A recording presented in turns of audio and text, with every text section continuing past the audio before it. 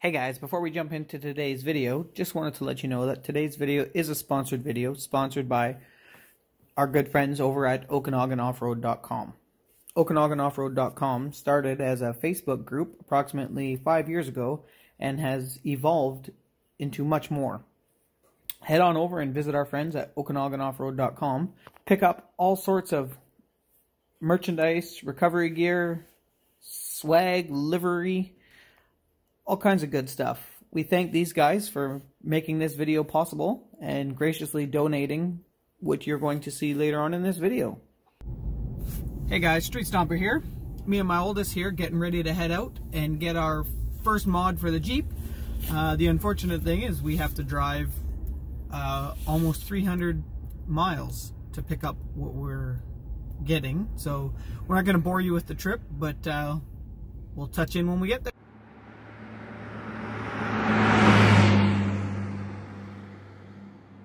Alright, so we're all loaded up here, heading back. As you've seen, we got a winch and a rock hard winch mounting plate for a factory bumper. Pretty excited to get these mounted up and try it out. Dad, couldn't drive yet. Shia wants to drive. So yeah, we're on our way back. It's about another 225 miles back home. We just left Vancouver. Continue on our drive here at a socially safe distance. Just kidding. Yeah, so we'll be back at you as soon as we get unsettled back at home, or if we find anything exciting. Oh, actually, one side note, I did see a 2020 Ford Bronco on a trailer. Unfortunately, my youngster here missed it.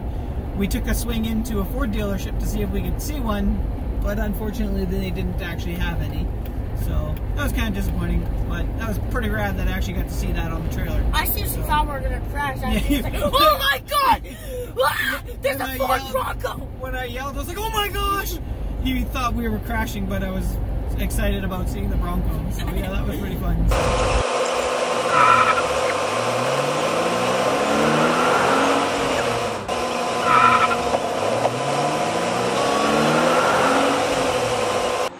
Alrighty, after many hours of driving, we finally got what we came for.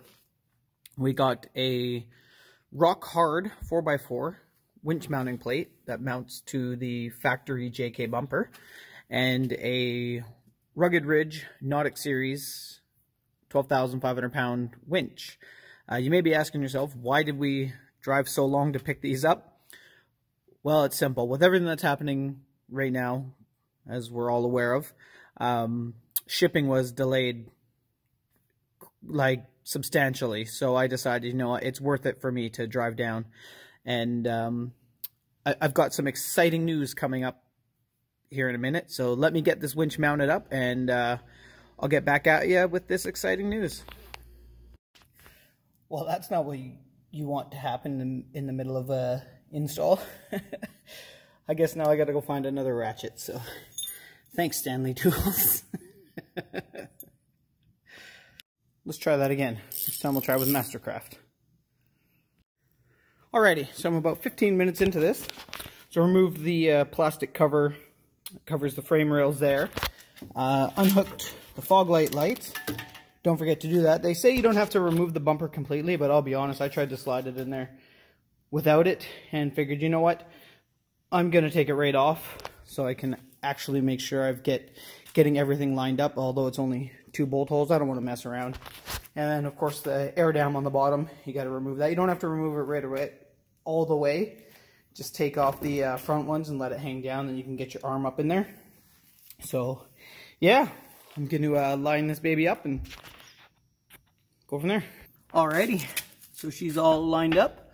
Now all we got to do is push it down and then put in our 2 bolts, one on either side, and we will be back to putting the bumper on. Alrighty, she is in. Now I'm going to line the bumper up and then line everything up and cinch it down. Right now it's just sitting in there. I put the bolts in hand tight so I can make sure everything's lined up correctly. So, winch plate is on. I've sat the winch on there. It's not bolted down. As you can see, it's loose. One thing I did notice, I put the front air dam on before bolting the winch. Not a good idea, because what I wasn't thinking is you can't really get all the way under here, so you have to go from the underside. So, but all in all, I mean, this has only taken what time are we here? 36 minutes it's taken me to do this.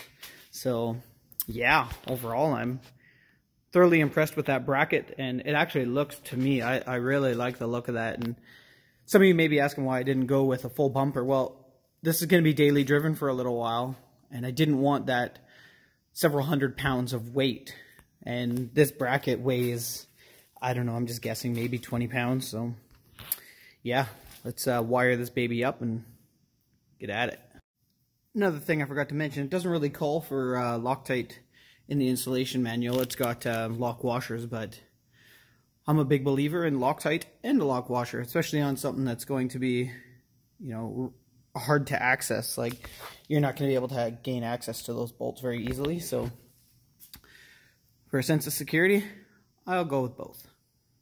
She's all bolted up. Got the solenoid pack mounted. I opted to mount it directly above the motor. It gives you 4 different positions, but I thought that best suited what I wanted. My theory was it kind of blocked a little bit less of the rad, putting it off to the side. One thing I will note is hook your bottom wires up before you mount your winch on your plate, because that was terrible.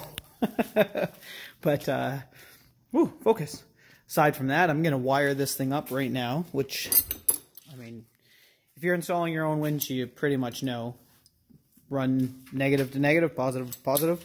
And there's no need for an external relay. It's all contained inside the box. So, yeah, all wired in. What I did is I fed the wires through here. There's a little hole right beside the power steering reservoir. And I just ran it along the inner fender, right up to the battery. Let's plug this in, preferably the right way, and we'll give it a shot. Let's see here. What to do. Alright, there we go. We're plugged in. Let's go out. Nice. This is not tensioned. I do have to take it out and tension it, but I'll do that after. Completely done. So all I'm going to do now is tidy up what little bit of a mess I have, and then I'm going to head upstairs and tell you the exciting news.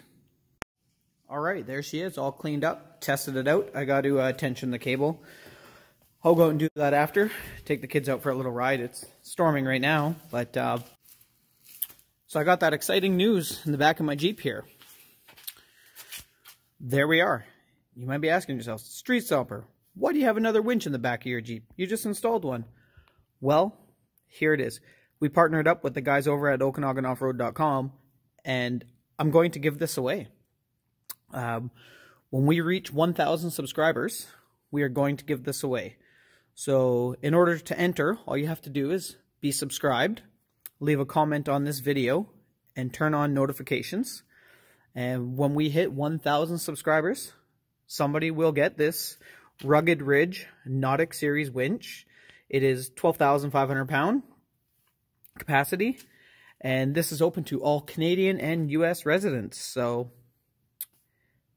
yeah, this is exciting times, and I appreciate the guys over at OkanagaNoffRoad.com for giving us the opportunity to do this and to grow our channel. So yeah, let's get at it, guys. Please rate, comment, and subscribe.